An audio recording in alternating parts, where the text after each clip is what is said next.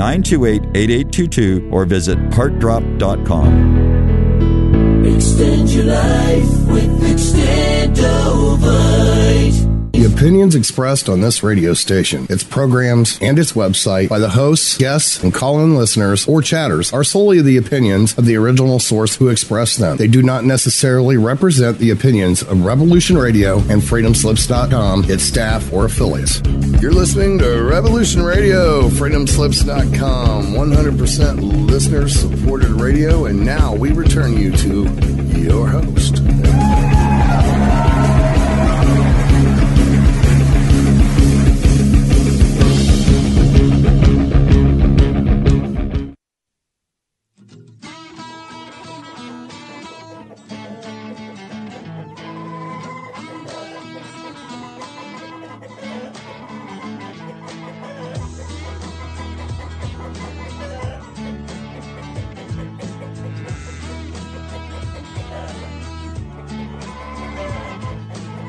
Stumbling down the road with Bridgette Lyn Dolgoff as she carries stones, digs holes, and wheels her shovels on her way.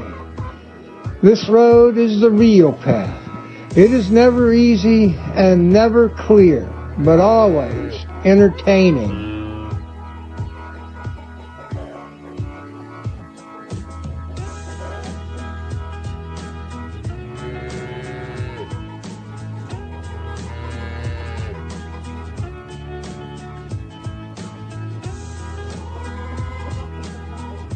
This journey has not been a seated event, as Bridgette walks, runs, stumbles, carries, digs, drags, laughs, fights, sings, prays, dances, kicks, screams, and oftentimes falls.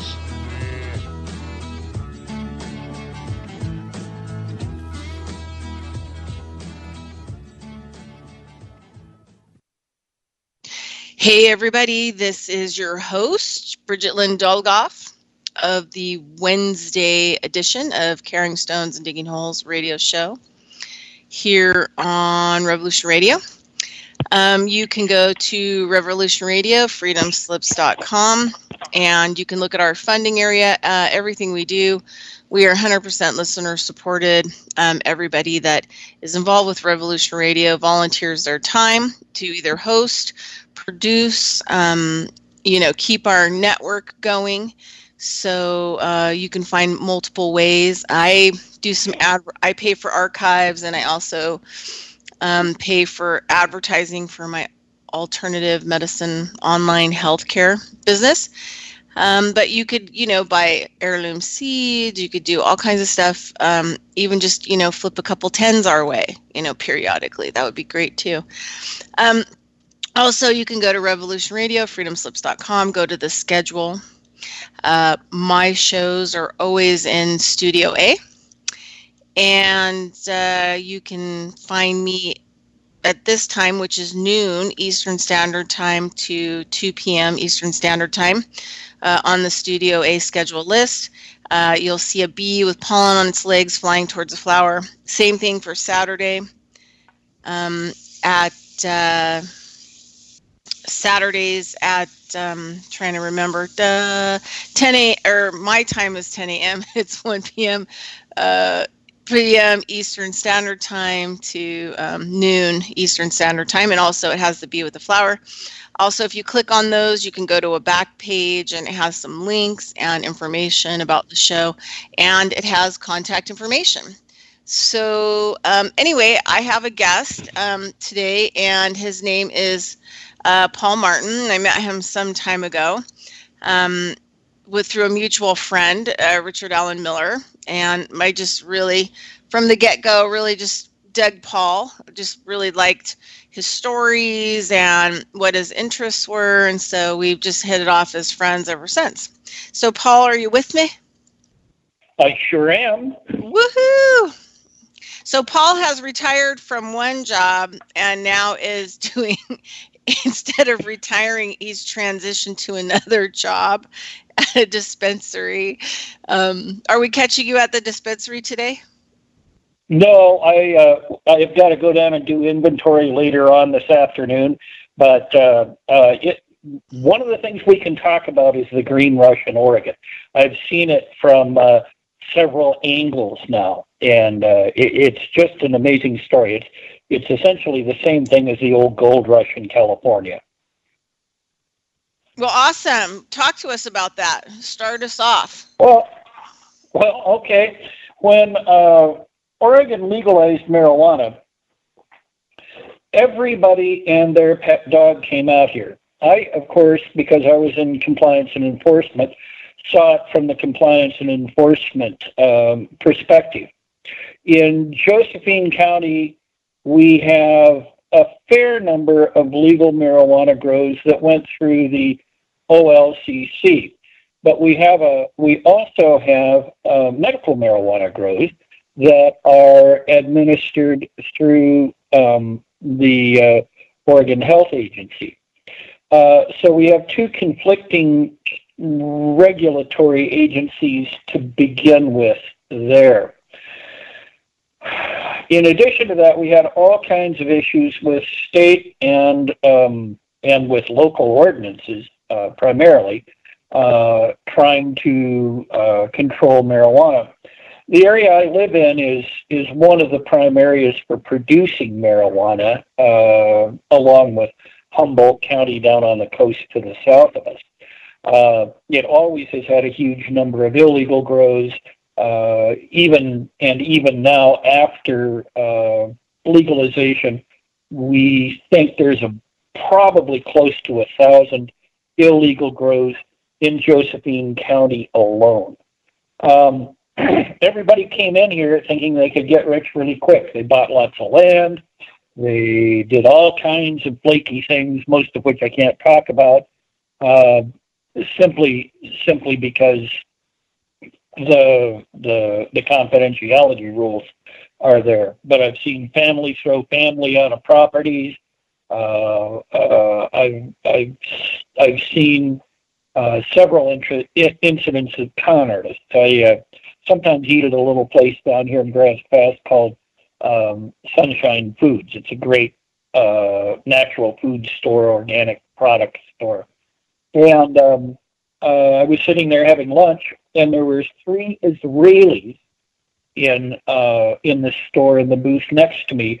And there was a fellow running a patter I hadn't heard in 20 years.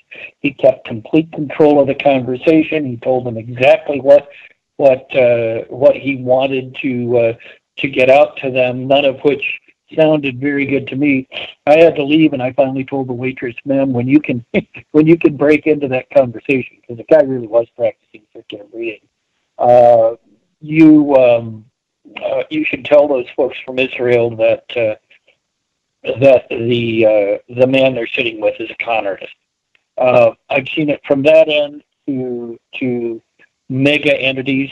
One of the things that I had to try and do was get as many of the businesses registered as possible, the marijuana farms registered as possible.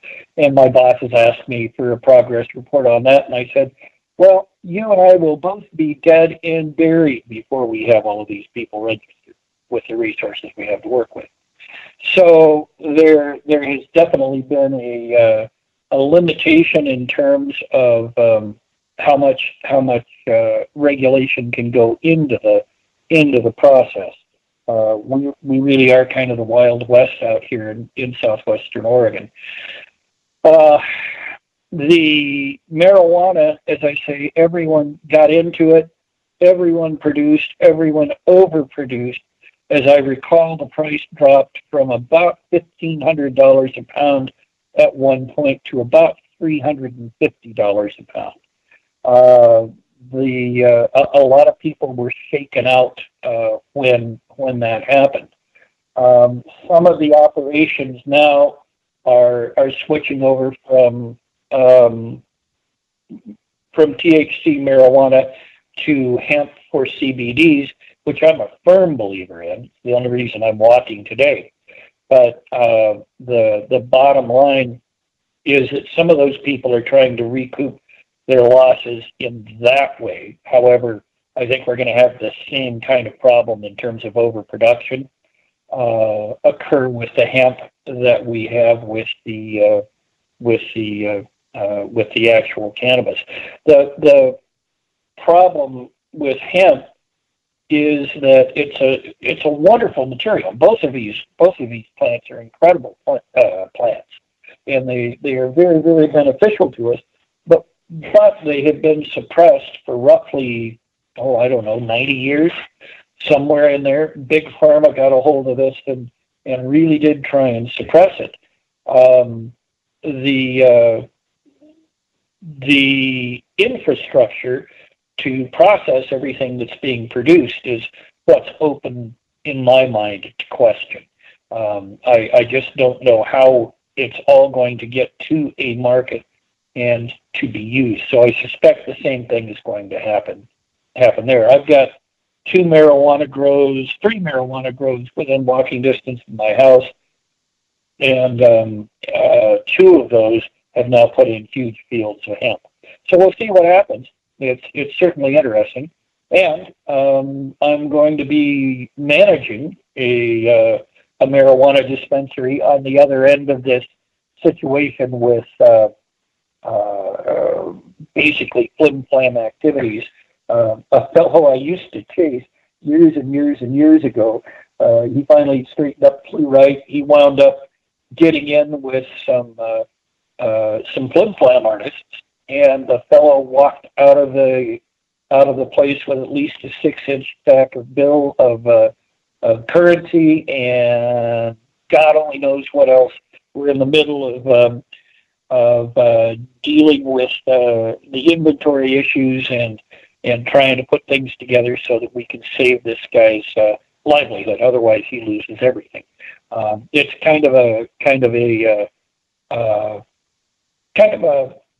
a variation on the old store scam when the mom and pop stores went away here in the Pacific Northwest. There were a bunch of scam artists that came through and said, "Well, I'll tell you what, I'll buy the store from you." So they'd buy for a small amount down, sell all the inventory, and then sell all of the fixtures and fittings as well.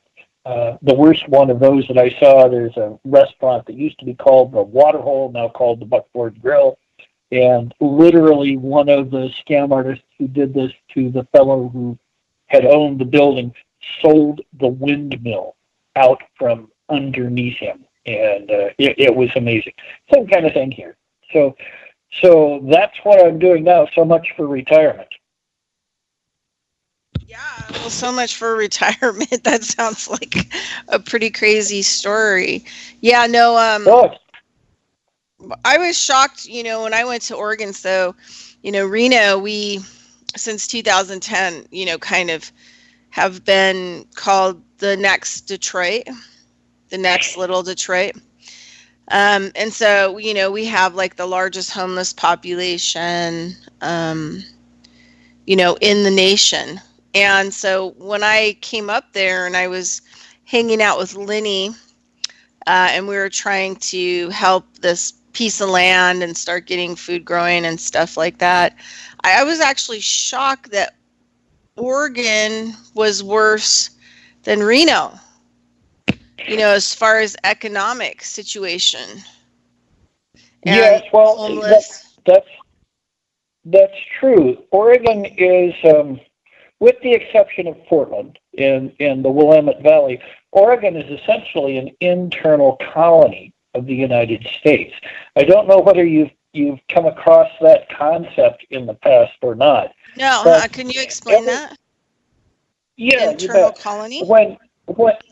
An internal colony. When you have when we went out and went exploring, we'd take over a place, and either we would put in some kind of ruler there from us, and all we did was take the resources from that place, whatever it was. Copra, oil. Gee, I wonder where that comes from. Copra, oil. What were some of the other ones? Anything that you could extract. If it wasn't part of a nation state itself, and primarily if it had an indigenous, quote unquote, primitive culture, that's what happened. Other places, like in the United States, as we expanded, and I'm really amused at trying to buy Greenland from Denmark. I thought that was pretty hilarious. But we have a history. Much of our history had to do with buying land from foreign countries. So I mean, we do have the precedent here. We bought most of the land we had. Whether we bought it from the proper owner or not is again something open to debate. But in any event, when you come out to some place like Oregon, we are funded and financed mostly by people on the East Coast, old money, old piles of money. When you talk about the Cokes or the Popes or the Singers or anything like that, you're not really necessarily talking about one person. Robert Mercer is one exception to that. But huge piles of money, and they have a human face on them.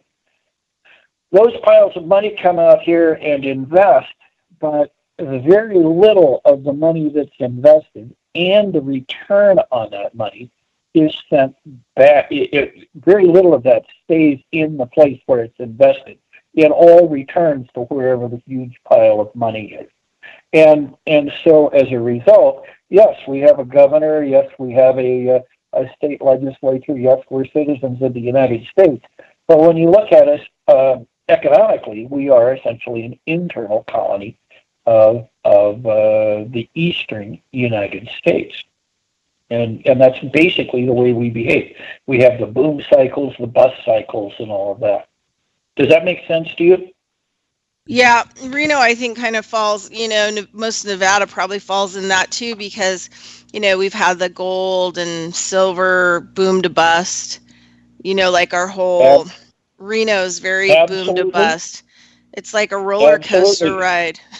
It's like a circus. Well, and then you've got cattle and you've got timber. Every industry that has worked out here generally has been an extractive industry, where at some point the land is used up. Don't get me started on the spotted owl. The timber industry was brilliant in taking the fact that their big head rigs won't take a 6-inch or a 12-inch tree apart in a sane way, and blamed the failure of the timber industry not on an unwillingness to retool, but on environmental concerns. And again, probably as we go through the conversation, you're going to hear me talking about that kind of stuff. But the bottom line is that again, that was a huge flim flam. The spotted owl, yes, it was a trigger species, but the reason the timber industries didn't stick around and retool was that it was cheaper to shut down their operations here, leave the people behind without good jobs, and move into the South. My cousins were timber fallers. They had a chainsaw, so it was ring, ring, ring, ring, ring, lots of that noise. But they knew, it was a chainsaw, and they knew that they had a job for life if they wanted it. The last cousin, now that I have in logging, this was like 40 years ago, the last cousin I have in logging now has a machine the size of a steam shovel. And if you take your arm and stick it straight out, it grabs the tree, it cuts it off, it turns it horizontally, it moves it over to a spot next to a deck, and it rolls the entire trunk of the tree through the gripper, strips all the limbs off of it, and stacks the tree on the stack to be going down to the mill for milling operation. It has changed completely. It's all fast growth timber. It's all happening in the American South. Most of the good timber that we had in the Pacific Northwest was sent to Japan in the 60s, 70s, 80s, and early 90s. It was a dirty little secret, but it was used to help our balance of payments, our balance of trade between the United States and Japan. over the years. And most people don't talk about that. Most people don't really see that that was what was going on, but it was. We sent unmanufactured logs to Japan, and then Japan did all of the milling and the manufacturing and all of that. Not the first time the Japanese have done something like that to people. The Tokugawa period in Japan had a huge forest crisis, and they exported the problems overseas. Jared Diamond's book Collapse touches on that in an accessible way. But he missed the fact, and he mentions it, but he didn't emphasize the fact that they didn't really solve the problem. They just exported the problem. And again, that's the kind of thing that happens in a place like this. Now, with marijuana, a lot of money to be made. Probably is it enough to support schools and all of that? Maybe if it was all legal, but it's not. Yeah, I mean, did you hear like what's going on with the farm animals? I mean, it's kind of the same story about the unmanufactured trees that were being sent to Japan and processed, but same thing. They were loading, huge cargo ships of farm animals, chickens or sheep, or sometimes mixed. I think there was some sheep and pigs, and then they ship them across the ocean to China, and they unload all these animals most of them were alive when they were put on the ship. I just can't even imagine what a horrific journey that is for the animals, and how much, the thing is, you wouldn't want to eat that meat because it's terrified meat. It has all kinds of chemicals and hormones and peptides in it of terror and fear. I'm not trying to be a PETA person, but that's what happens when you have farm animals and you mistreat them, is they live in really high stress, and you don't really want to eat that kind of stuff that has a high, cortisol production. You're absolutely right. But, remember that for the average American, food is not an agricultural product. Yeah, exactly. Food is an industrial product. And yeah. The people who are doing this, who are perpetrating this, let me use the right verb. The people who are perpetrating this are industrialists. Yeah. And they don't really think about those kinds of things. Yes, my heart goes out to the animals that wind up in industrial farming, regardless of whether they go overseas or not. Yeah. But it's all the same economics. It is, and then they're processed real quick, and then China sends them back in packaging, which means that the meat has to be radiated harshly, and so it looks brand new, even though it's weeks and weeks, maybe even a month old by the time it hits your supermarket shelf. And they got rid of the laws of that they're required, when asked, to tell people where the meat came from, because they don't really even know. There's no tagging. There's no where that animal came from. There's none of that. It's all just a mixed mash, and whatever comes out, and that's what you get. Well, absolutely, and you have to understand that the lawmakers who pass this legislation are primarily funded by big industry. There's a marvelous book called Dark Money by Jane Meyer. I think I've talked with you about it. If you haven't read it, I'd strongly urge you to read it. Another great book out right now is a book called Democracy in Chains. And again, I highly, highly, highly recommend reading those books. It kind of takes the mask off, pulls the curtain back, so you see the guy pulling the levers in Oz. Another thing, they're not only being paid, but a lot of them are also have worked for those companies or have part of their financial means kind of wrapped up with those companies. So there's also the special interest and getting paid off. My happening. my favorite quote in the Texas legislature when they were reapportioning, I'm going to say in 1980, the comment was when they were setting up a representative that would literally represent the area where all the refineries is, the proponent of it said, well, why shouldn't big oil have its own representative in Congress? And you know, that's how far we've come in terms of thinking. Yes, that goes on both in the executive branch and in Congress. In Congress, it's more likely to be a staffer on somebody's staff that has a lot of pull with a congressman or a senator. In the executive branch, what would happen, and I've seen this happen in my own agency, a person starts with the agency, they show promise, they are invited into a private sector entity that the agency regulates. They work in there for several years, and then they go back to the agency that they were with originally. That again is the business that the agency regulates, and that can happen 7 or 8 or 9 or 10 times. When you look at somebody like Wilbur Ross, when you look at any number of other people in an administration, and this is Democratic and Republican, okay? When you look at these appointees, you have to see where they've been and what they're doing before you approve them. Of course, the current shotgun system we have, if you're a Republican, you've got a pulse, you can be a judge.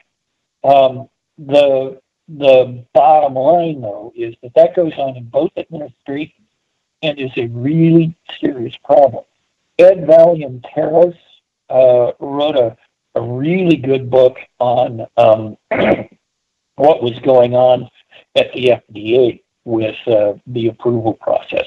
And again, I'd strongly recommend reading him as well.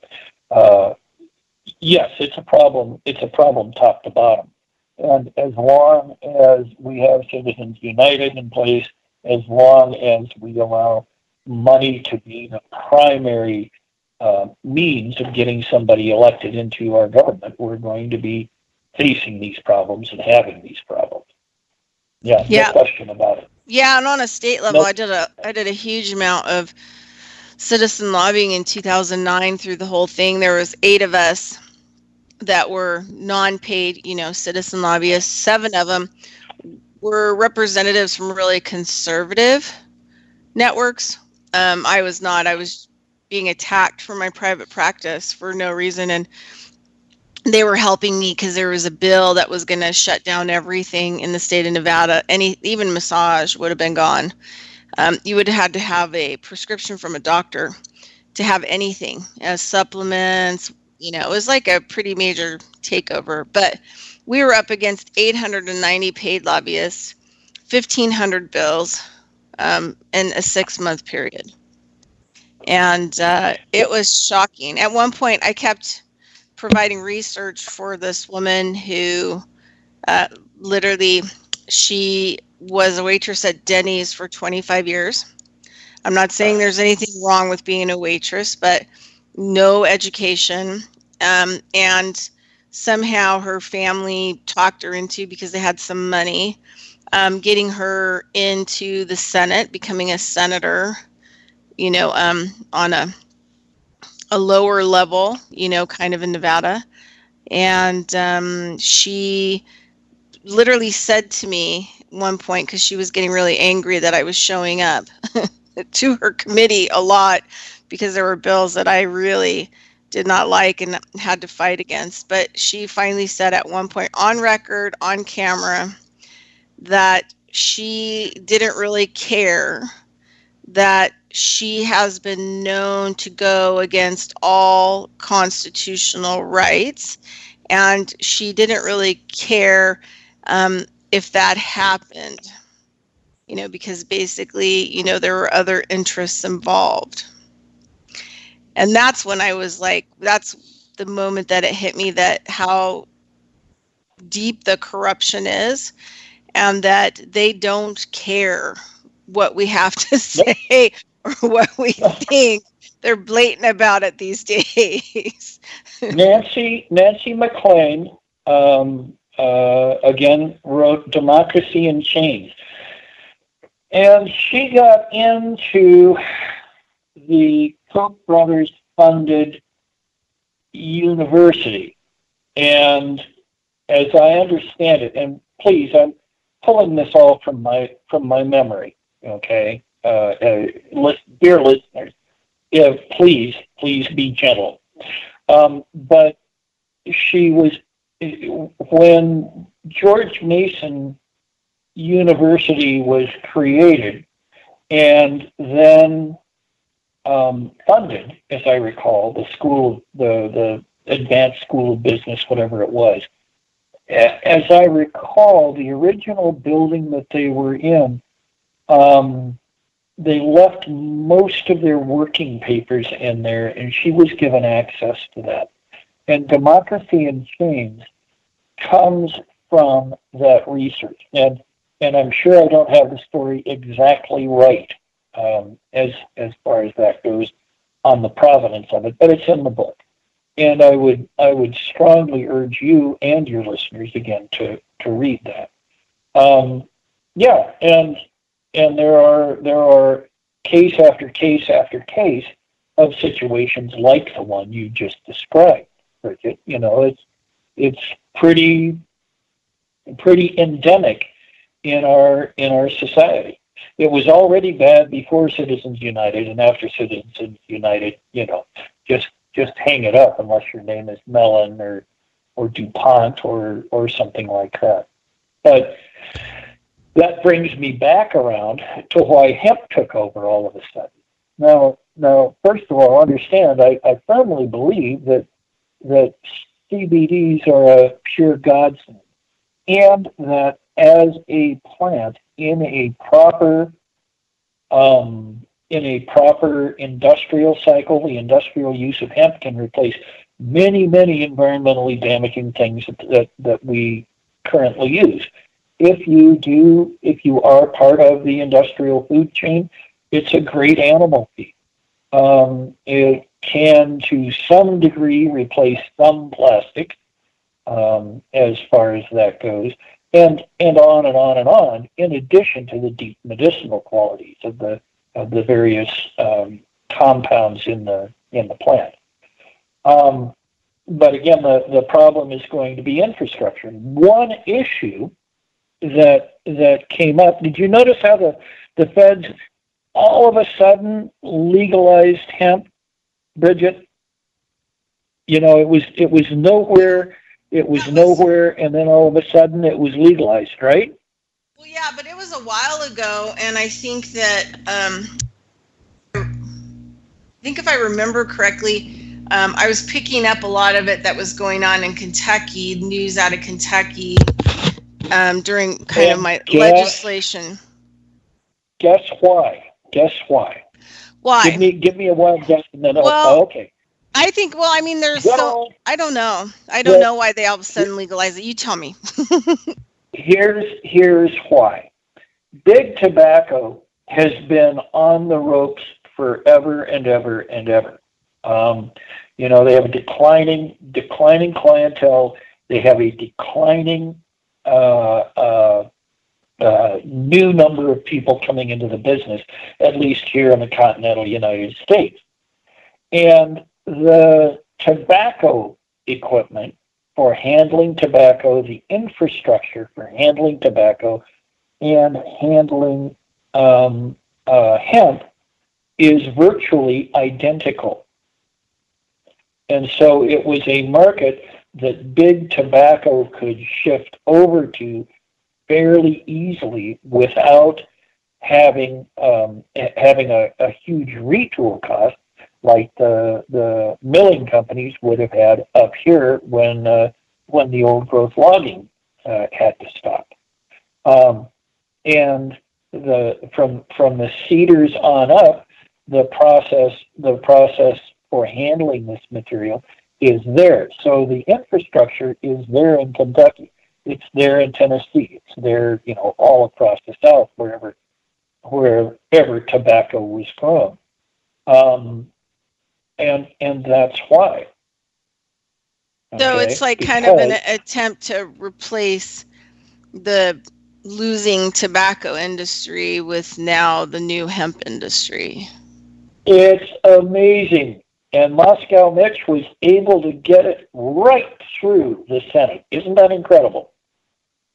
Yeah, because I was reading a lot about the stuff that was coming out of Kentucky during that time frame, and it was the new hope for all the Kentucky farmers that were like out of business, and they were saying like this would help them. But then there were all these problems. I don't know if they're growing hemp now, but they were facing all these kinds of weird legal problems because it was legal federally or something like that, but then it wasn't legal on a state level, or they legalized it first before it was federally legalized, and then the feds were coming in and bothering them, and so a lot of the farmers just kind of gave up because they were like, this is just, it's just not working out either. We just want to get something in the ground, like, can we just get it in the ground and see what happens next? And honestly, you can't blame the farmer. You can't blame the farmer for being in that place. In my mind, without agriculture, even if it's industrial agriculture, our society would cease to exist in 4 days or less.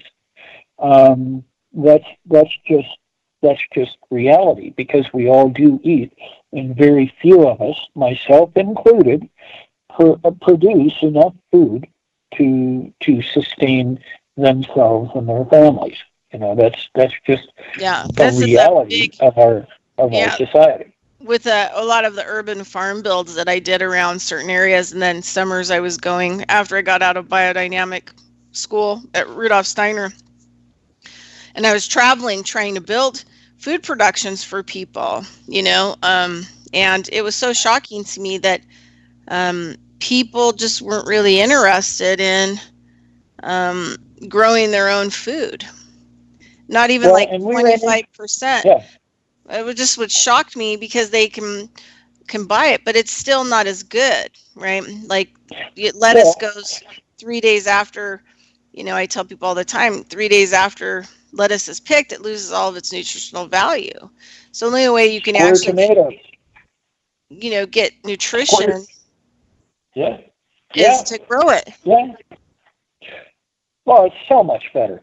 Have a strawberry out of my strawberry bed. Yeah. The fruit just simply explodes in your mouth. So yes, and that's much better. Had I retired early, I probably would be raising enough food here to sustain myself. But even so, I'm one person, and that's not going to solve the problem for my neighbor who ran a store for 40 years, or the neighbor's kids who live up the road who work at an RV place and do title work for houses. They're just the society is too entrenched in this kind of industrial activity. Even though we live in the country, you've been here. Even though we live in the country, we're not in mile-high skyscrapers or anything. We're just living in our homes on 3 or 4 or 5 acres, and are still tied completely to the industrial agriculture system. Yeah, and that I saw a paper. I was living in Taos. I think it was like 2006, 2007, something like that. And I met Keith McHenry, who's one of the original founders of Food Not Bombs. And I ended up sitting on a think tank for like a World Peace Conference. New Mexico was willing to put up like quite a bit of money to start it, right? This World Peace Conference, blah, blah, blah. Anyway, I started working with him, and he put together this special center in town of Taos where, there were all these documentaries. We'd have documentary nights. We'd have these like lengthy conversations, always around soil, food, homelessness, just a lot of other stuff. And started reading a lot of these documents that came out in 2006 that the government funded through different universities like Harvard and different places through economic, professionals, right? PhD professionals. Right. And the one that I saw talked about two economic professors from two different, Ivy League colleges worked on it for a period of like 5 years. And it was a study on what would happen as soon as the U.S. dollar collapsed. And I remember reading that and was shocked. Number one, I was shocked that obviously it's going to happen, because if the government is looking into what, the PhD economic professors thought about it, what their statistics of what would happen means that it's coming down the pike, number one. And number two, I was astonished at what they put in the paper. And the paper basically said that within 30 days to 5 years, they suspected like 3/4 of the population of the United States would die due to starvation, because we were not really growing food in the United States anymore. And that, you're not going to be able to get food. And the other thing too, now, since we have all this food shortages stuff that's starting to appear, because the whole Midwest and the South, are completely devastated. The old crops from last year, the Monsanto's crops even, are floated away and are gone. Nobody's been able to plant. All of the livestock, the meat products, all died, fled. And so now we're coming into a crisis that even if you did have money, we're looking at the potential, hitting maybe this winter that you might not be able to buy food, even if you had money. And then the whole economic thing. And I don't think people really realize like how much their lives are tied into food and how little of it is actually being produced. I mean, like nowhere are people producing food. And it shocks me, being kind of, in this whole farming thing and nutrition, eating food as medicine. I'm just shocked everywhere I go and travel that I don't even see in people's yards anymore. I don't even see buckets of a tomato plant. I mean, there's like absolutely zero, nothing being grown. And that's a real problem. Part of what you're talking about here hasn't come to pass, but it's getting a little bit closer. Hang on for just 1 second. Sorry for the dead air. The problem that we face in terms of currency and a collapsing economy has to do with the fact that we used to be along with the British pound sterling, the reserve currencies of the world.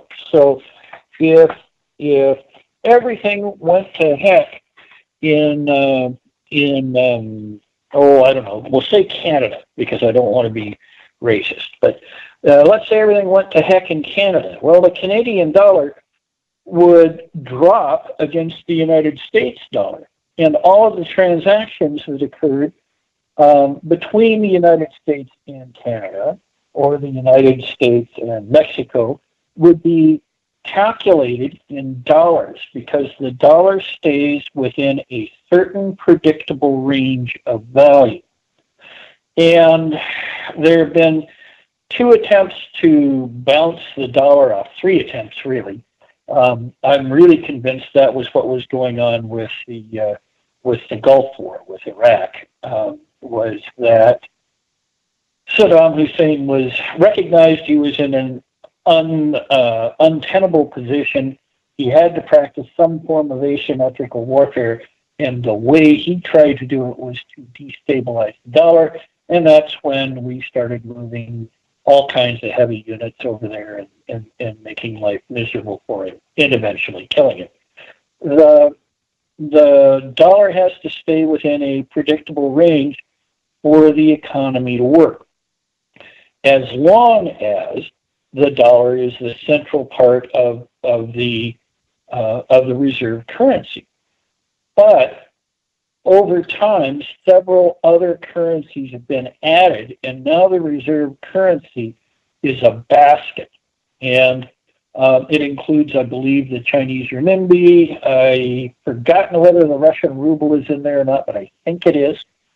And in any event, the value and the power of the dollar is being diluted by these maneuvers.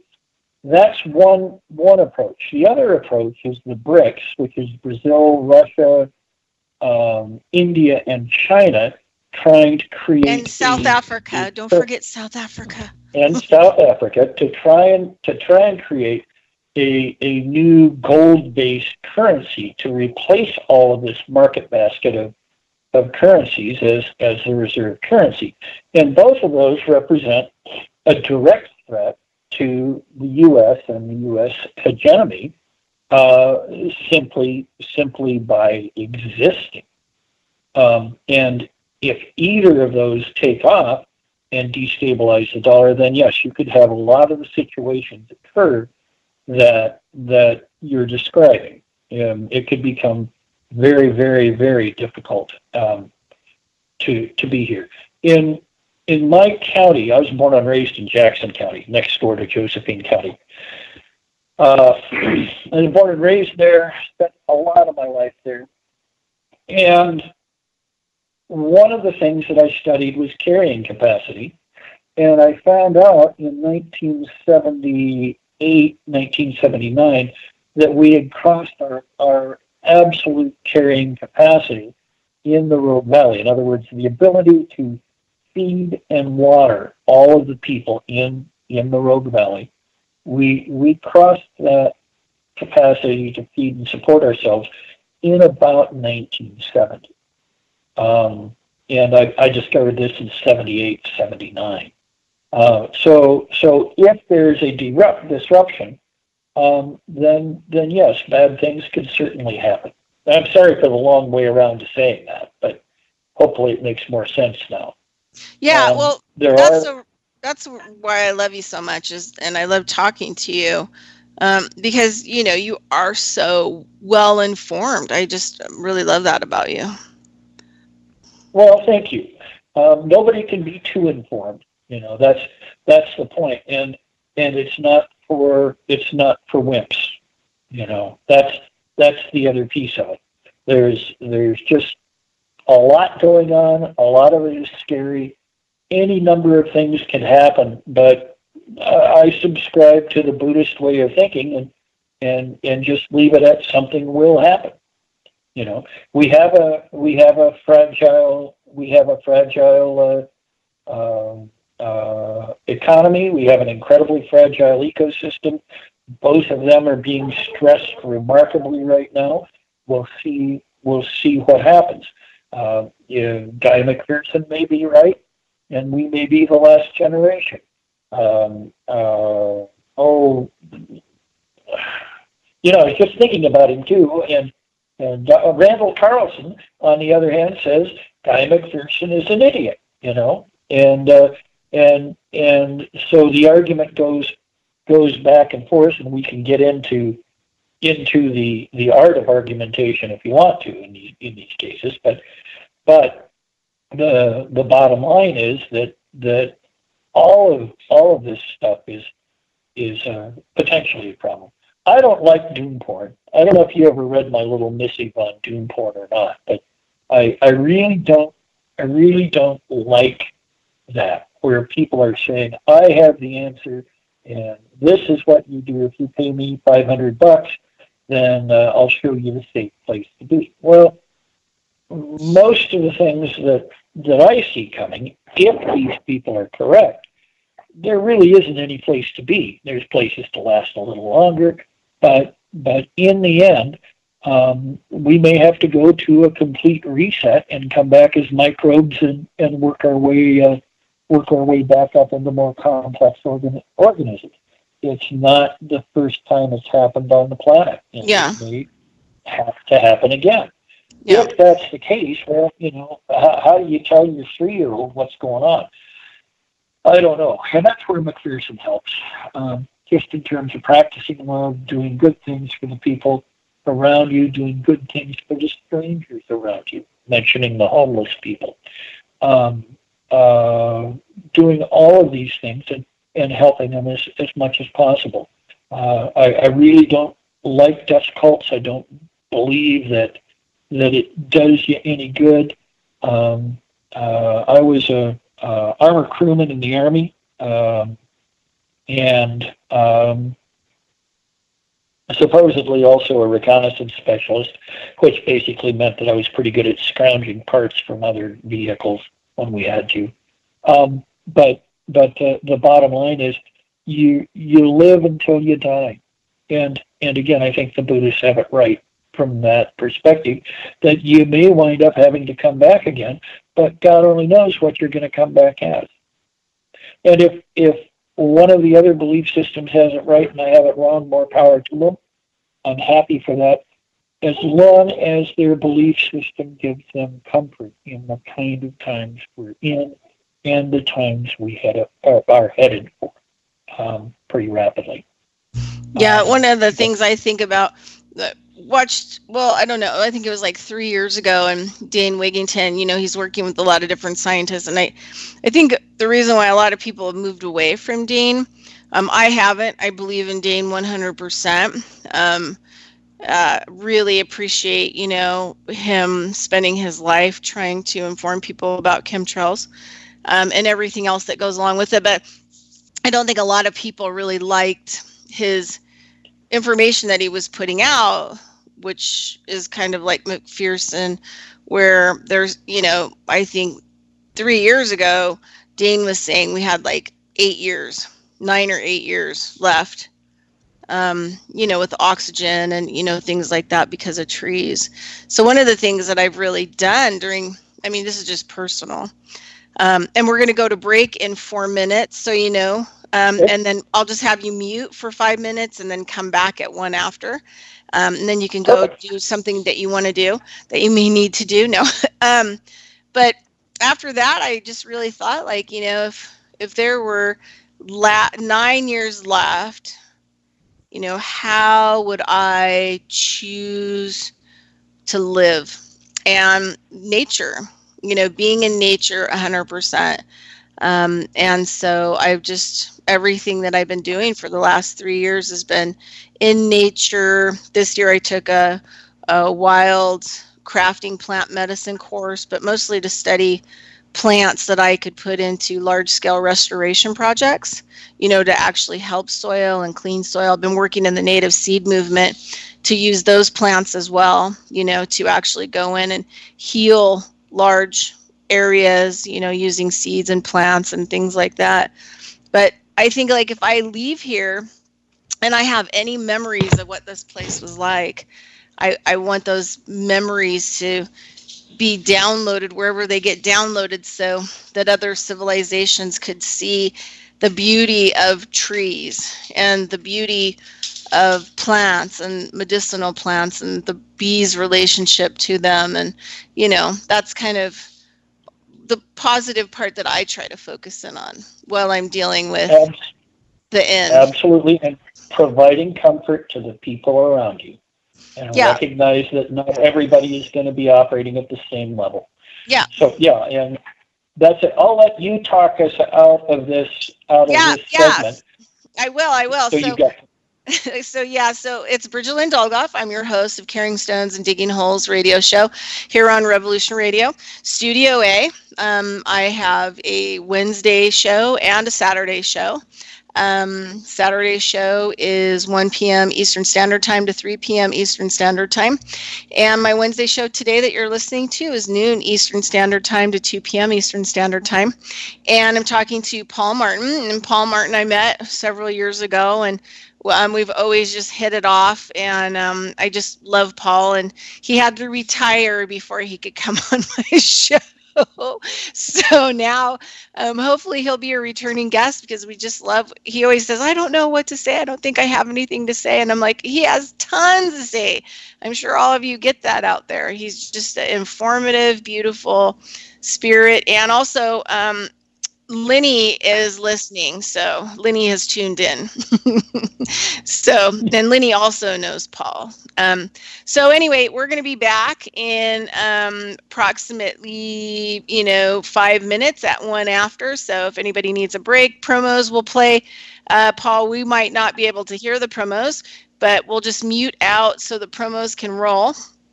And that's it. All right, we're at break. See you back in 5 minutes.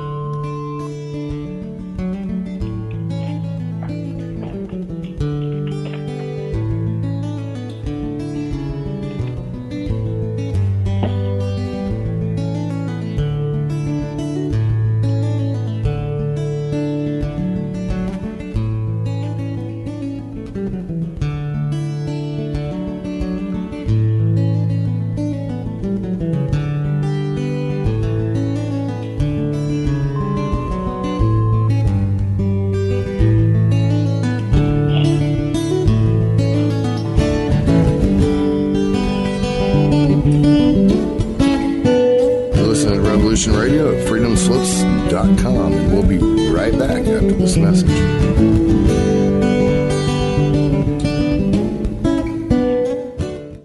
Who are you? I am the architect. I created the Matrix. I've been waiting for you. Why am I here? You are the eventuality of an anomaly which, despite my sincerest efforts, I have been unable to eliminate from what is otherwise a harmony of mathematical precision, which has led you inexorably here. You haven't answered my question. The Matrix is older than you know. As you are undoubtedly gathering, the anomaly is systemic, creating fluctuations in even the most simplistic equation. Choice. The problem is choice. Right here at Revolution Radio, freedomslips.com. Be here Wednesday evening at 8 p.m. Eastern Time for Private Eye Matrix Revealed with Monique Lasan.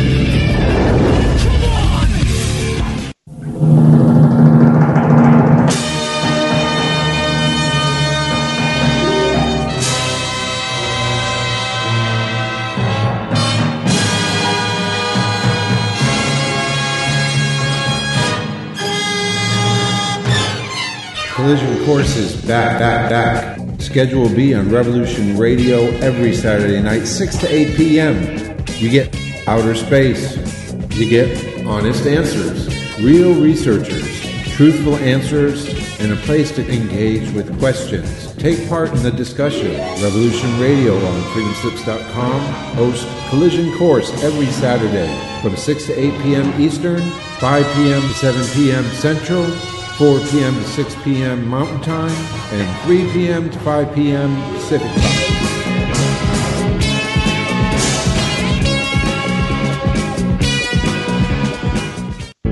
Extendivite really works. Just listen to what some people have to say. Several years ago, I was developing a very severe situation. I called it my flippy heart. It was doing not good things, and I did not want to go to a medical doctor because I just knew they would give me a cover-up pill. I didn't want to get onto that sort of thing at all. When I learned it was garlic and cayenne is a healer. It is a wonderful herb. I said, I think I'm onto something here. I'll tell you, I wouldn't be without it. It did wonderful things for me. Extendivite is only $69.95 for a 2-month supply of either capsules or liquid. Call now. That's 1-877-928-8822 or visit heartdrop.com. Extend your life with Extendivite. The opinions expressed on this radio station, its programs, and its website by the hosts, guests, and call-in listeners or chatters are solely the opinions of the original source who expressed them. They do not necessarily represent the opinions of Revolution Radio and FreedomSlips.com, its staff, or affiliates. You're listening to Revolution Radio, FreedomSlips.com, 100% listener-supported radio, and now we return you to your host.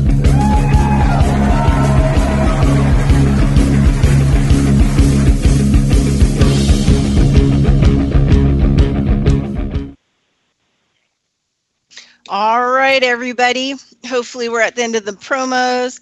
It is your host, Bridgette Lyn Dolgoff, Carrying Stones and Digging Holes radio show on Revolution Radio, freedomslips.com. You can go to our website and you can find all kinds of amazing ways.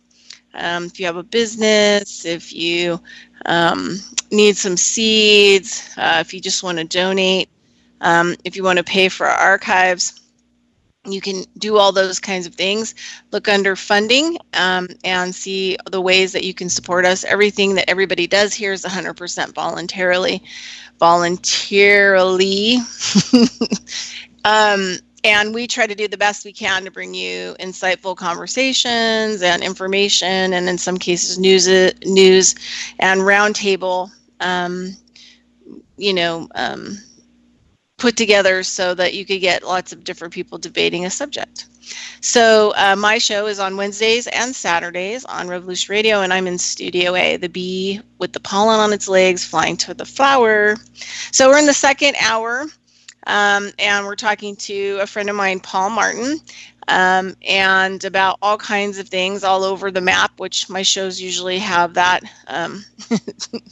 have kind of a way of going all over the place, and then ending back up at the original conversation, putting the pieces together. So, Paul, are you with me? I sure am. Awesome. All right. So what do you want to talk about the second hour? Well, first thing I want to do is say hi, Lenny. If you guys haven't heard Lenny or met Lenny, the man is absolutely brilliant. Not every brilliant person winds up in a research institute or other kinds of hallowed halls of knowledge. And Lenny is one of those guys who is absolutely brilliant, who's out here walking his talk, being brilliant just among the lesser mortals like you and me. So hi, Lenny. Yeah, there's my count. He did my show with Mona. I was at Herb School this last weekend, and Mona is hosting my show, and Lenny's the guest. And so he gets to be on my show and powwow with Mona, helping me out while I'm gone.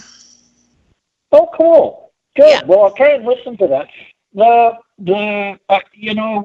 We talked a lot about how rotten things are, and yeah, it's rotten. We could spend a whole another hour or a couple of 3 days doing that. But how about something fun?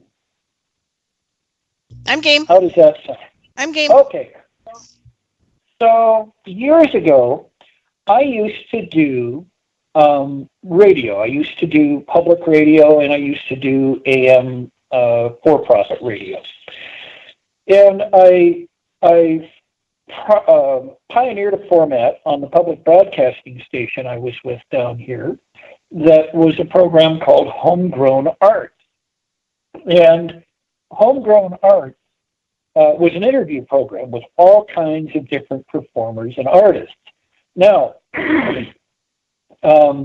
musicians and storytellers and writers were pretty easy because that was all verbal conversations, and you could paint a pretty good picture of what was going on.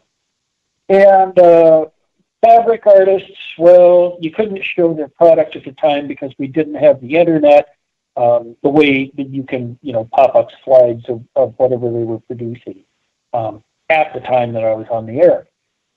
The best particular show I ever did that had the most amused and amazed people was when I brought a magician on air. And we did magic tricks on the air, on radio. Now, I tried to break into TV years ago, and they all told me I had a face for radio. But I can describe things pretty well. And this magician, we spent a half hour doing magic tricks on the air, and I would do a play-by-play of what he was doing, whether it was a card trick or a coin trick or whatever it was. And then he would do something absolutely incomprehensible and come up with the finale on the trick. And I couldn't help myself. I had to say, how did you do that? And he'd just look at me and smile and say, very well, thank you. Right? Never did give me a single secret to his magic tricks. And we've got a lot of stuff in the world where I look at it and I say, how did they do that? Well, some of the stuff that's modern technology, you can explain it. That's fine. But the further back you go, and when you get into megalithic structures, well, then I get into this same situation. How did they do that? How could they do that? And of course, I'm not unique in this in any way, shape, or form. Graham Hancock has written a lot about it. David Forrester has written a lot about it. A number of, any number of other people have gotten into that. But I came at it from a little bit different perspective, having grown up here in southwestern Oregon, having had the ties that I've had with the communities that I've been with. And I want to start off by saying I don't know how they did that. And any number of thoughts and ideas could be right. Having said that, I'm still not convinced that space aliens from the planet Zircon came down and taught us how to do this. Yes, there are stories of space brothers, and there are other things along those lines that may in fact have something to do with that. But we've been around for 250,000 years, and this is the best we can do? I don't think so. I think that we are a society that has gone through a species that has gone through a whole series of rises and collapses. We've seen that in our own history from let's say 8,000 to 10,000 years ago to present. How many times have societies collapsed? How many times have empires collapsed? We were just talking about the dollar being a reserve currency. And when that goes to China or wherever it goes, well, then our empire is probably going to collapse. Will it collapse as civilization? Possibly. We talked about that. So we have these huge megalithic structures around the world. And again, I'll send you to Forrester. I'll send you to Graham Hancock as two people that come to mind as I'm talking about this. Also, Michael Tellinger down in South Africa. I think he's on the right track. But I think that we had an advanced society, an advanced civilization that was Homo-based, whether it was Homo neanderthalis, Homo, the Denisovans, whether it was sapiens, or whether it was all together. I don't have a clue. I don't know. But I'm absolutely convinced that we had some ability in some of us that allowed us to manipulate matter. And I'm convinced that this was a residual sort of trait that survived among some people who survived the disaster. Now, that almost sounds science fiction, doesn't it? I apologize for that. But here's why I think that. I'm a pretty hard-nosed sort of guy. And George, you may be right. So close, it may be alien. There were many native people who survived here after the last deluge, after the last collapse. And there are flood stories all up and down the west coast of the United States. The native people among the Klamath and Shasta people, just south of where I live, were people who were close to the land, who had lived for at least 10,000 years close to the land. They may have been survivors of something far greater. But only bits and pieces survived. If our society collapsed today, we'd only have bits and pieces. Richard Miller and I used to talk about survivalism a lot, and I said, well, Rick, that's fine, but can you build the transistors and the integrated circuits inside that cell phone? If we get knocked back, we're going to get knocked back to at least 1800, and maybe before that, just because we don't have the technologies available to bring ourselves up to the current level.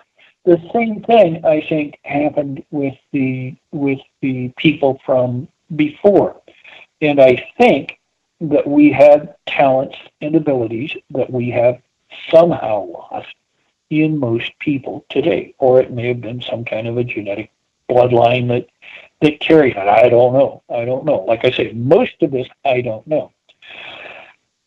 The physical evidence of this, Tom Doty, a Native American storyteller who is as Irish as I am, and I went out on an adventure one day many years ago. And he and I had come across this story of the rain rock. And the Shasta people and the Klamath people and most Native peoples believed that one part of their job in the universe was to help the seasons move on and on and on and on. And so, for example, they would have, they being the Shasta, would have a convocation at a point of focus to call spring, to call the spring run of Chinook, to call summer, to call a summer, the summer of deer and the summer of fruits and berries, the calling of the fall for the calling of the fall run, Chinook, the call of the winter, for the time for all things to rest. All of these things were cyclic, and they had a focus for this. It took a while to put it all together. I'm very good at researching, and Tom is very good at ferreting out stories. He has a website called dotycoyote.com. I hope that you'll go look at that, dotycoyote.com. That's the only plug I'll put in today, Bridgette. Brilliant writer and a brilliant storyteller. The rock was dug up many years after the Native people abandoned it, and was moved to a little town called Fort Jones, California. And it's still there. The Rain Rock is what it's called now. And all kinds of stories blew up around it and all of that. But it's a great, big, huge granite boulder. And it is poked full of holes, Bridgette. Have I told you this story? Yes, and after you get done telling the story, I heard this from you 3 or 4 years ago, and it really has changed how I look at native work on stones, because I live in one of the areas that has the oldest, petroglyphs and hydroglyphs in North America. Uh-huh. So I'd love to tell you about what I've learned from this story in my life. Okay. But go ahead. I love this story. It's such a great story. So in any event, I did all of the research I could do in Fort Jones, and understand that in addition to the rain rock, the whole wall is done with nothing but of the museum is nothing but mortars and pestles of the local Native people. So from one perspective, and frankly from my perspective, when I walked in there, I was horrified. It might as well have been human skulls. Typically, you leave your mortar and your pestle where it will be used by yourself or the next person that comes along in the next season. So in any event, we started to do some research to figure out where this rock came from. But the key piece was we put our thumbs into the hole, a hole on the rain rock, and like I say, it was riddled with these holes, surface holes, and you would stick your thumb down into the rock, into a piece of solid basalt, all the way up to your joint where your hand came in it, and you'd swirl it around with kind of a scooping motion and come out. And it became obvious to us that was what had been done with the rain rock, is that people had been somehow sticking a thumb in, spinning it, and pulling their thumb out and leaving a hole in the rock. We ran into a Shasta medicine woman later in the day. She was out gathering herbs. And of course, me being redheaded, blue-eyed, and all of that, and Tom being dark, and Belgia's a Native American storyteller, we asked her about this, and she was polite with us, and she said, well, we really don't know, because we lost so much in one day. And of course, she looked right at me at that point. The entire Shasta tribe was wiped out in a day. They were called to council in the negotiation and fed strychnine-laced beef. The Klamath River had to be cleared so that gold miners could get in there without trouble, and that's how they did it. And poisonings were a pretty normal part of diplomacy between the whites and the Native Americans out here from about 1860, 1870 on. Both sides poisoned both sides, just so you know, it was an equal opportunity sort of thing. But we, again, put together stuff. I did more research, and we found where the native village was, where the rock came from. And there was an overlay of a mining camp that had been over it, but you could also see where the first people lived. It was at a junction of a stream and the Klamath River. You would climb up above, and I was a student of Wallace Black Elk, so for those of you who want some creds, I didn't learn a lot, but I learned some. And the area surrounding the village site had what looked to me to be an obvious Vision Quest site. It was a great big basalt shelf and cave. In the walls, in the ceiling, in the ground, when Tom and I got up there, we found it again riddled with holes.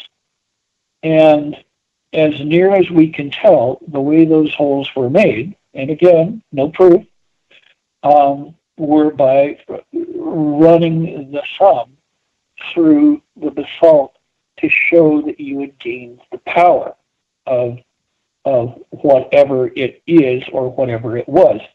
And so many of these stones in other parts of the world have the appearance of being molded, having the appearance of being fit so exactly that you can't even slip a piece of paper through it. You can't put anything between them. And I suspect that at one point, at least the Masons of whatever culture was here before had that ability. And I really think that's the case.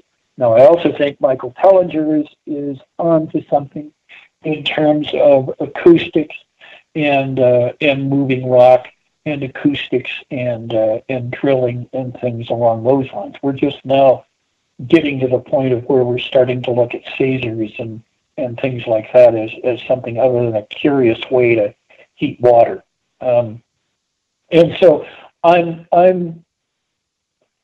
thinking that the way that these megaliths, at least in part, were built, were a combination of sonic technology to move them, not anti-gravity or anything like that. Possibly, who knows? Again, I could be totally wrong. But that we had the ability both to shape rock and we had the ability to move it using sound and whatever this other residual ability was.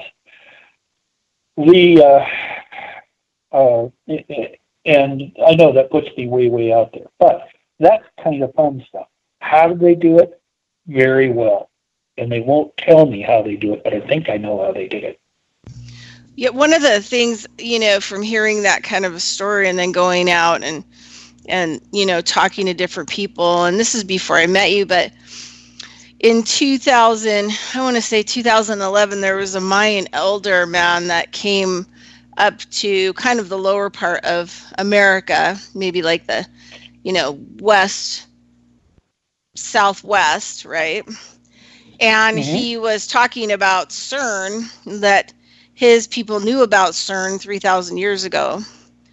And that he was teaching people how to make these deactivators to take the brunt of the damage that CERN was doing, to the Earth and all of the little dimensional layers, because it was puncturing holes and it was making the Earth really unstable.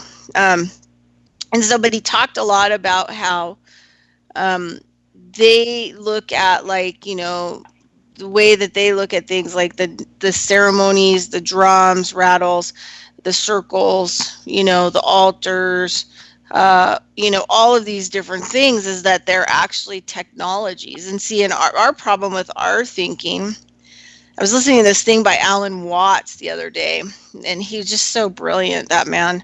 But he was saying, our concept of wealth is this worthless paper. And we're driven for that worthless paper. And we don't even see what the worthless paper buys, which is the true wealth, which is the groceries in your cart. Something worthless purchased something of value, which was in the cart. The wealth is in the cart, the shopping cart.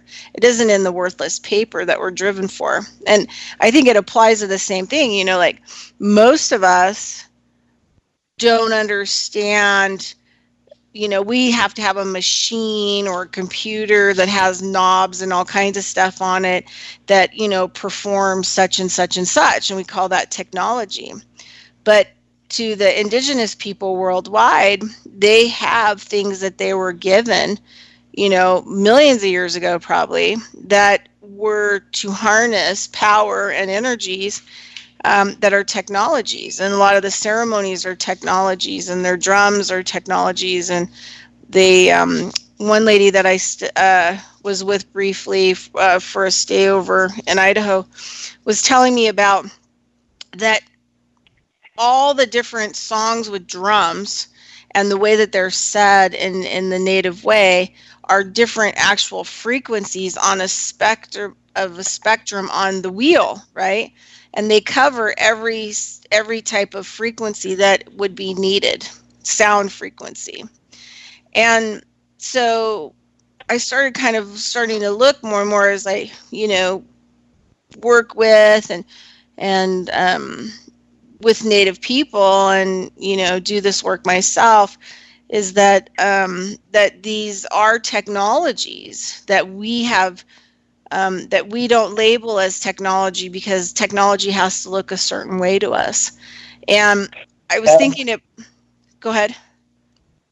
Well, what you're saying is absolutely true. You go ahead and finish your thought, and then I'll jump back in. Sorry. Yeah. So one of the things that started happening after you and I had this conversation 4 years ago about this rock, weather rock, I started doing a lot of studying. I had several Native teachers that came into my life, medicine men, if you will, who I started learning from that was driving me more into these, indigenous technologies, right? So one of the things I started noticing is I really started looking at a lot of the rocks and things around, and I started asking questions to my Native teachers about it. And one of my Native teachers said, well, create a rain altar and see what happens. Like create yourself a rain altar, and these are some ideas that, you may want to use it for, kind of in your mind, your intention, how you may want to activate it as a technology to change the weather, right? So I did. I created a total rainstorm or stone altar, and it took me a while to put it all together. And then, I did the activation processes that he recommended, and I swear to God that thing worked. It totally worked. It totally blew my mind, like how effective it was bringing, like rain right into the desert, right? And I was shocked at how rapidly that it actually held. And when I lost track of thought during my activation of it, then usually what I had desired wouldn't manifest because I lost track of thought when I was imprinting it, and I have people that tell me that UFOs, they fly it through the mind of the being, flies it, right? And that the mind has to be straight. And so this is kind of like how this rainstone thing worked, is if my mind wasn't straight, I didn't get the outcome. But if my mind was straight and the activation and the imprint of the visualization that I used for it, it totally happened. It totally 100% happened with rain. It was unbelievable. So then I started really looking at a lot of the stones, and they have a lot of what do they call them? The somatic symbols on them, where you take a vibrational sound and then you put salt, like on a screen, and that sound vibrates it into a form or a pattern, like a geometrical pattern. So I started really looking at a lot of these native places and looking at the stones and what were carved on them or what they drew on them.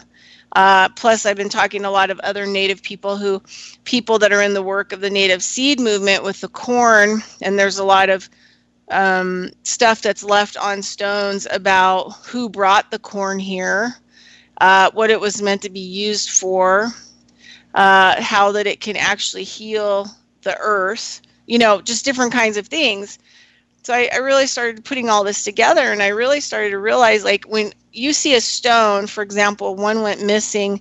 I used to visit it with the Washoe people, and it had the hydroglyph on it that was carved, and it had one of those like symbols on it, like a cymatic kind of symbol.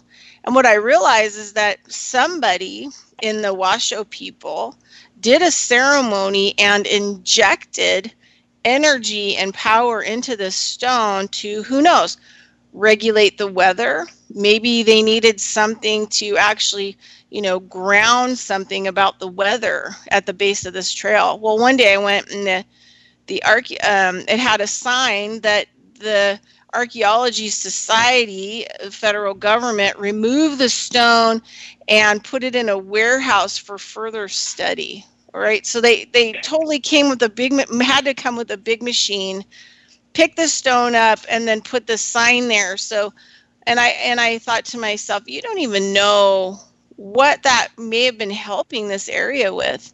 And so I started to realize, like, a lot of these stones that they have these symbols and stuff on are to control or help that environment. And so I think about, like, those thumb hole marks and stuff in the stones, and I think, what if those are knobs? But because we have to have a knob that's on the outside, it's an inner knob, and you take your fingers and you move it to change the weather, to change it from night to day, to bring a little bit of rain, turn the rain off, increase a frequency to help the trees, lower a frequency. What if those are knobs? What if those thumb holes and so this is kind of like it's kind of cool to talk to you about this because you kind of, were part of me being egged on about this whole process and my thinking about it. But I now I'm starting to think that maybe those groove holes with the thumbs and stuff like that are more the knobs. Like they feel turning things up, turning things down, being able to do a lot of different kinds of things. And so like you have a cave where somebody's doing a vision quest, and you have the medicine person that goes in and turns things on exactly how they need to be turned on in the vibration of that cave for the specific person to have the exact journey. Yeah, that's entirely possible. Again, I certainly cannot claim to have any deeper insights than that. And again, as a Buddhist, the world is a place of infinite possibility. So to me, it's all possible. What I can say about the native peoples, from my perspective, and in particular the places I've looked at, is that these devices typically did, and let's call them devices, okay, instead of a rock. But the various ceremonies that were performed, and the various focuses that these devices typically represented, because I can't say turn it 5 microns this way and you'll get X, and 10 microns this way and you'll get Y. But what I can say is that these were a focus for the rituals that these people went through. When the white man came and overran the native peoples, you see a recurring theme. And I'm sure that some of our native peoples who are far more listeners, who are far more deeply into this, can probably lay out even more. But the piece that I can say is that the natives attempted to use these as nukes, Native American nukes. The ghost dance was a Native American nuke.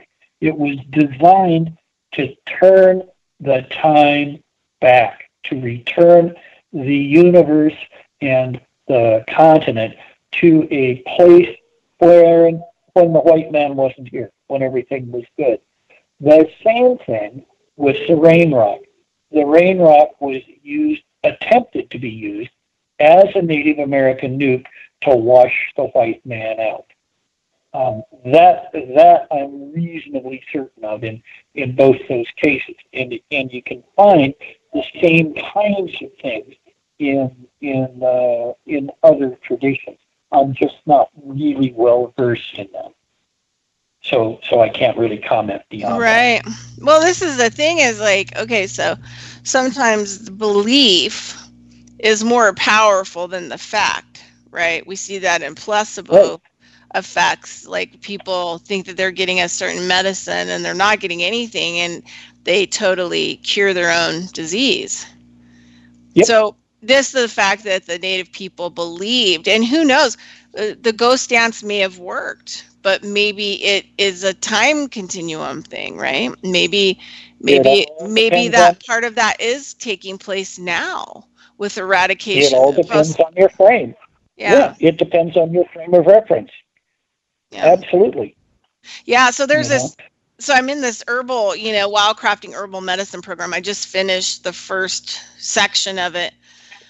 And one of the things that, it's also teaching me a lot about this other stuff that I've been looking at, with the rocks and the devices and the technologies and the what I call the organic technologies, right? And the biological technologies, right, that are in this whole thing, right?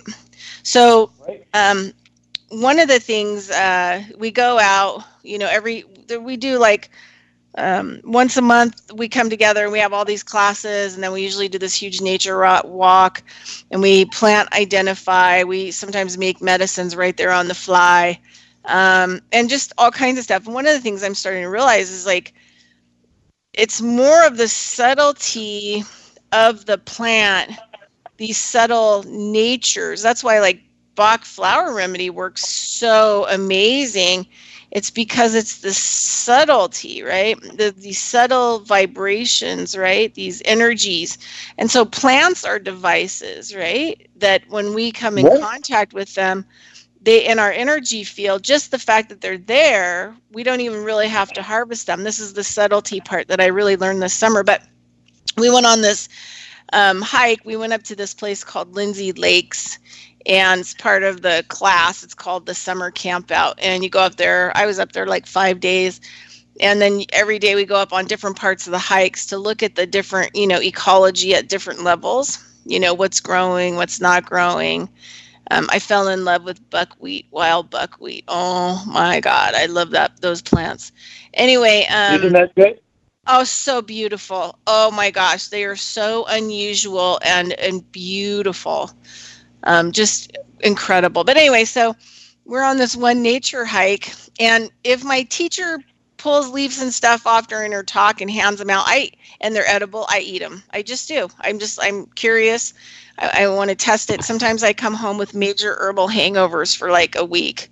And this one particular plant, the angelical plant, which is used by the native people, the root for stamina and endurance, for ceremony stuff, right? Ceremony work, especially when they're doing, long ceremonies that benefit everything, right? These ceremonies benefit everything and everyone. And then they won't drink water, they don't eat. There's a lot of different kinds of things. And then a lot of times they'll dance.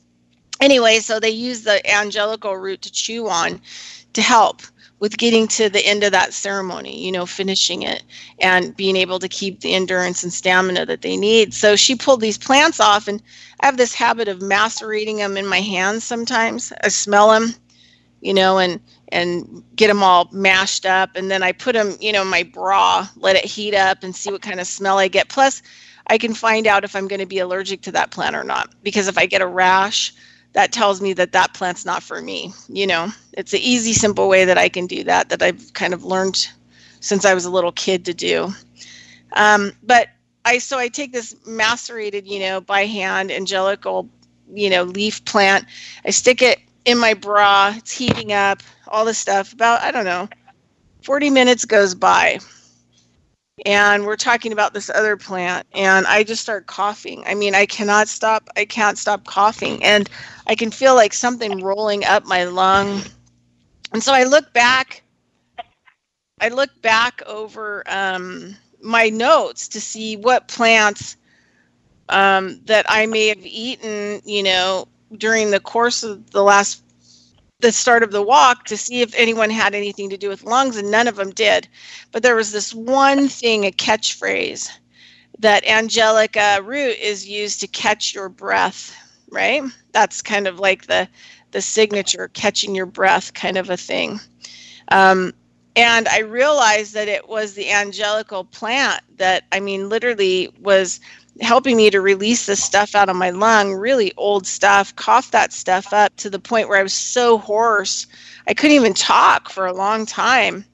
And I was so surprised about the subtlety in that technology. That plant has a technology, a device, like we could even consider like a machine, like something that you would go like a barbaric chamber where you would be stuck in and oxygen's forced into you. Well, this plant has similar abilities. It's releasing what is wrong with my lungs that's keeping me from stamina, from endurance, why I can't catch my breath, dealing with respiratory stuff. And it fixed me by just kind of going into my energy field and my bloodstream through my skin. And Don't tell Big Pharma about it. Don't tell Big Pharma about it. You'll never be able to use it again. Yeah, but I'm just saying, like we don't realize that all of this whole thing is set up.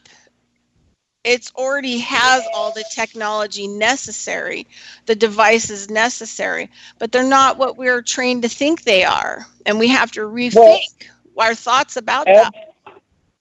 Absolutely. I couldn't agree more. And again, the subtlety is there. I'm trying to remember whether it was Arthur C. Clarke or Asimov who said that any technology sufficiently advanced becomes indistinguishable from magic. And I think that that's part of what we're experiencing here with this. And I do think that some people are attuned, just like we have people who are good at math and people who are great writers and all of that. I suspect that we have subsets of our people, of our population, who are attuned more to one of these things than the other. And I suspect that for you it's plants. As far as that goes. But that, again, that's my thinking, and I suppose it's an aside, but there it is. Hi, Lenny. Yeah. Lenny, I don't know if he's still listening. I'm waiting for his Skype to come back up. But, through that process, so I have some new friends, and yes, they're Native people in Grass Valley that I'm learning, some more stuff from. But the woman, she made me and I love this whole idea, a smoking blend, herbal smoking blend. And this one has mugwort, mullein, lavender, rose petals, and blue lotus in it. And it's all dried and it's all ground together. And then I just roll them, and smoke them. But I can't tell you how much this stuff is healing my lungs from all kinds of, different angles. And releasing congestion in my ear that I've had since childhood, stuff that, and I would have never considered, you smoke pot, right? But I never would have probably even thought about, since taking this class, to actually roll some of these lung plants up and actually smoke them, right? For the healing and disinfecting. Maybe you're becoming a true medicine woman. Maybe. Can't say for sure. I can't say for sure. But maybe, and I hope I haven't offended any of your listeners today. That's the last thing in the world that can be done. Where you and I have had empirical experiences that we have undergone, like this one with neurons. Well, yeah, that's pretty straightforward and black and white. Why is it happening? I come back to my magic trick. It's happening very well, and I don't have a clue how it happens. And that's really where it is. You're learning experientially, and I'm pretty sure that's how we relearned whatever wisdom we lost in whatever catastrophe happened before. Yeah, and I just have to add, my whole journey with a lot of my native teachers and the work and the plants and the soil and the, medicines and all that other stuff has been a lifelong journey. And I am so glad that while I was on this planet that I could learn these things, and then be able to spend time to try to figure it out, how it works with me. When I go out and I look at the people want to call it native rock art, or, when it's actually real, there's impressions that are, and frequencies that are left in these stones. Like even in the Russian, they talk about the megaliths, that a lot of the ones, the dolomines or whatever, the dolmines, or that the ancient story about that is that the ancient, really wise people of certain civilization that I think are called the Vedras, which are really, really old, and they actually built those stone megaliths, and most of them were like floor, sidewalls, top, and that the person would actually decide to die in them. And then when they decided to die in them, they were going to leave all of their knowledge and wisdom, like a library, in those rocks, and that they would close the megalith with a door. So it was like a closed room. And then that person would die in there, but they would push all their knowledge and information, like a database, like a computer hard drive, into those stones. So that when people are really conscious, they could come by and actually touch them and be able to download whatever they could, whatever could get past their personal filter into their own systems, so that information and knowledge was left behind. Yeah, and you see, again, that makes really good sense. One of the things that's going on right now with computing, as I recall, is in terms of data storage, there's some people are working with, I want to say it was some form of concrete. I don't have the article here in front of me, but some form of concrete, and it apparently creates an incredible amount of data storage. So that would not surprise me at all. And again, as I'm convinced, we've been here before several times, and there have been several catastrophic changes over 250,000 years that Homo sapiens has been around. It really is pretty obvious to me. Now, Tsoukalos and his bunch may be right. There may have been aliens involved. There may have been visitors here, and there may have been visitors that meddled with it. I suppose all of those things are possible. Again, infinite possibilities. But it doesn't rule out what you're saying.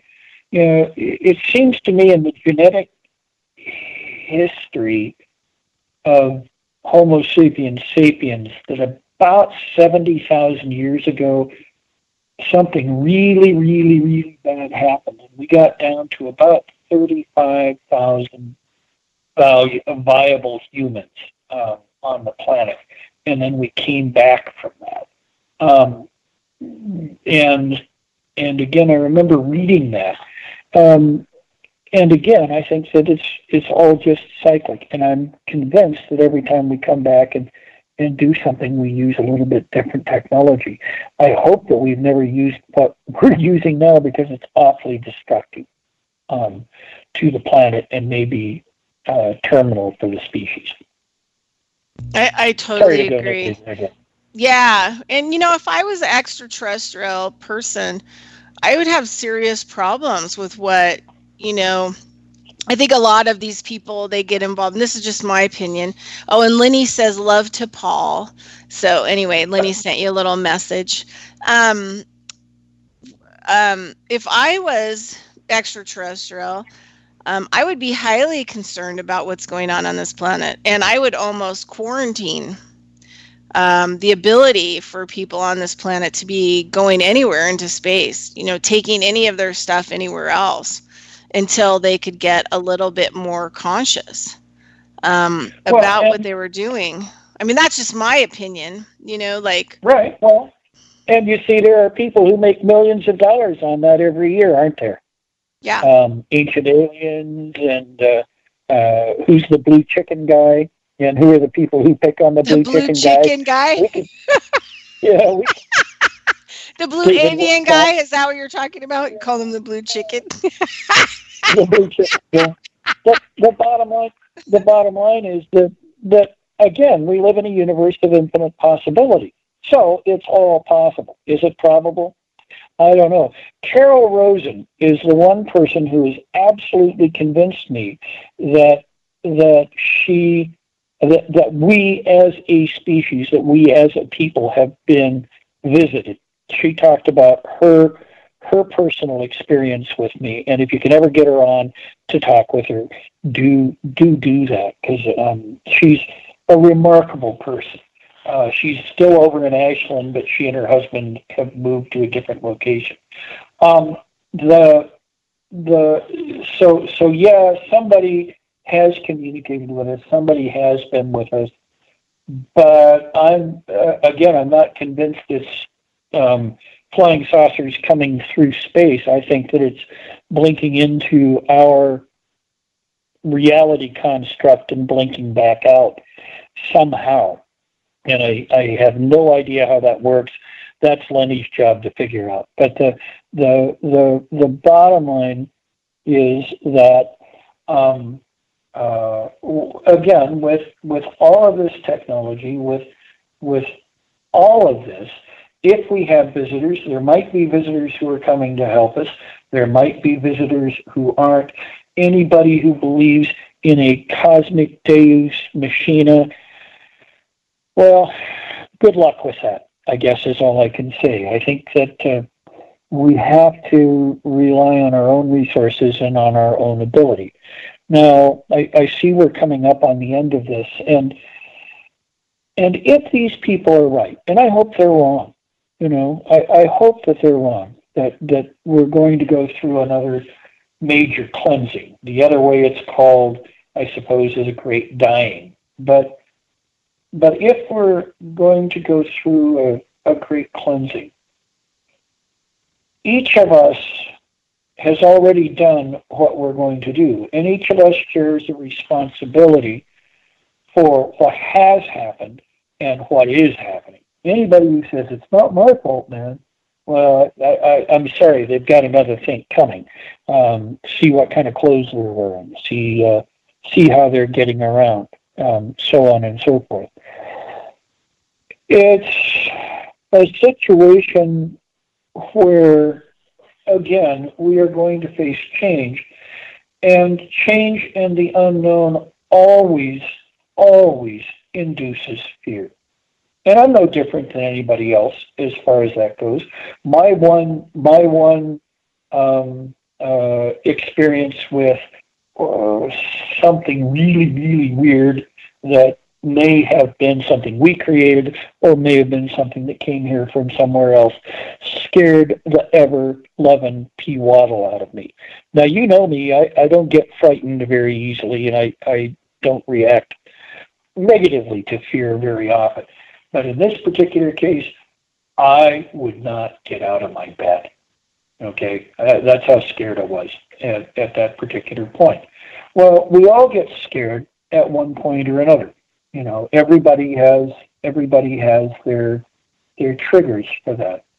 But as we go into this period of whatever it is, remember to practice love.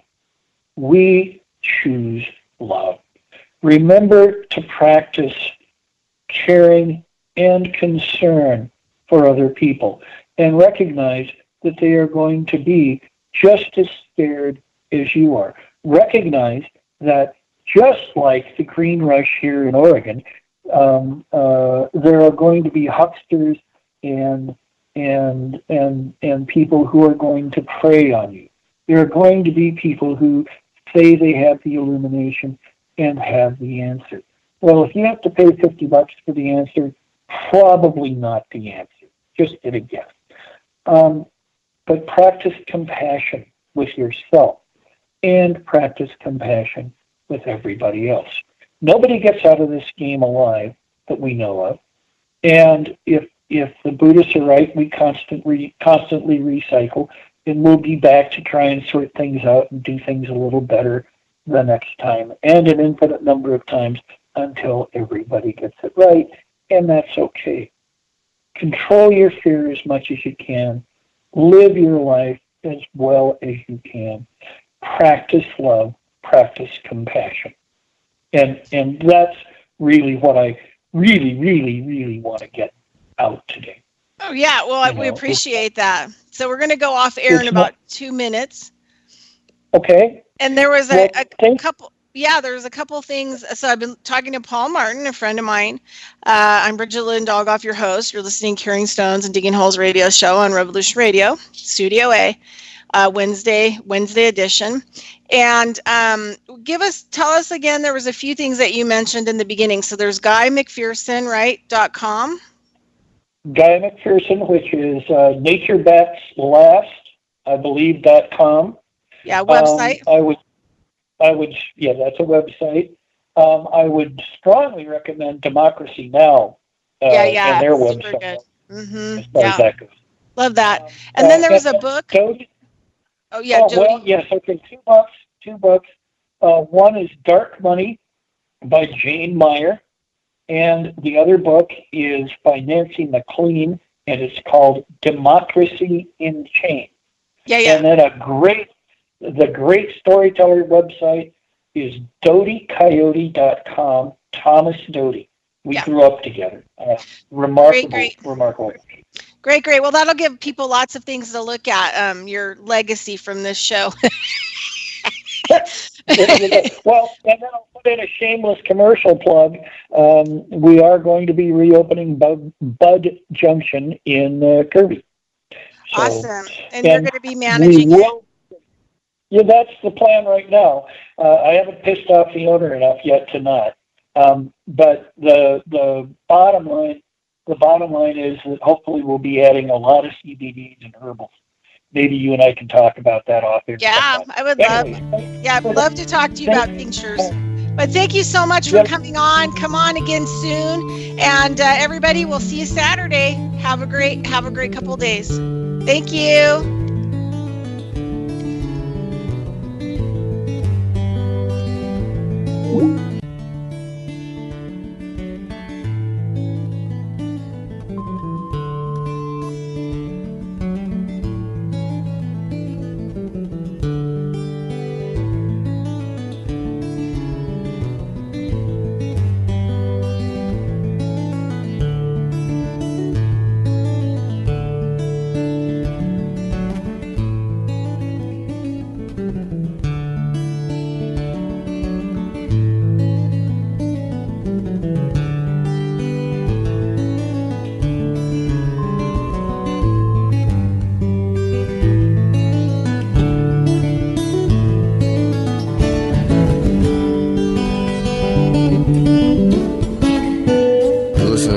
Radio at freedomslips.com, and we'll be right back after this message.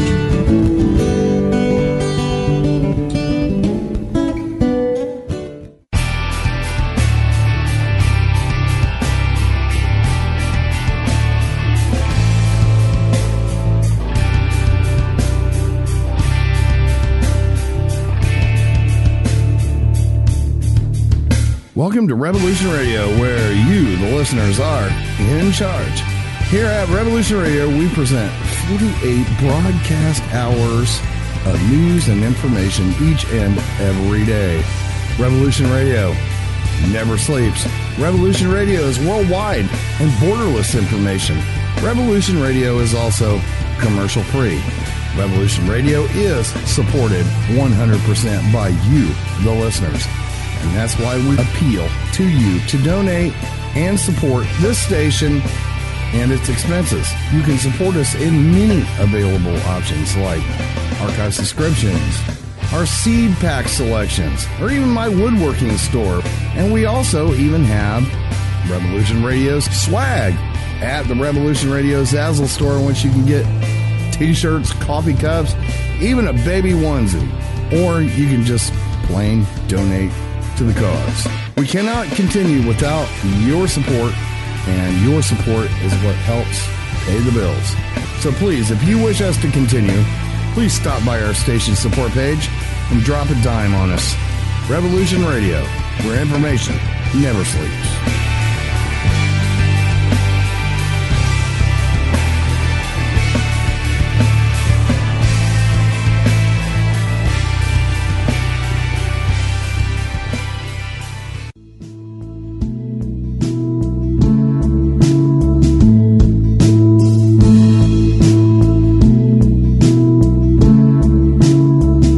Is your data safe? Do you have the necessary information to assist you in confidently living through just about any survival situation? Is survival and gardening, off-grid living, medical knowledge, or even natural or man-made EMPs on your list of personal concerns? Do you have your documents and your personal information in a safe place in your hands where you know where it is? Well, check out our preloaded EMP-proof thumb drive. Over 3 gigs of survival documents and how-tos, plus the USDA offline food preservation website, and much, much more, including a surprise bonus we just can't tell you about here. With plenty of room left over to store your most important documents. Imagine if a megavirus or a computer failure took out your bank or all the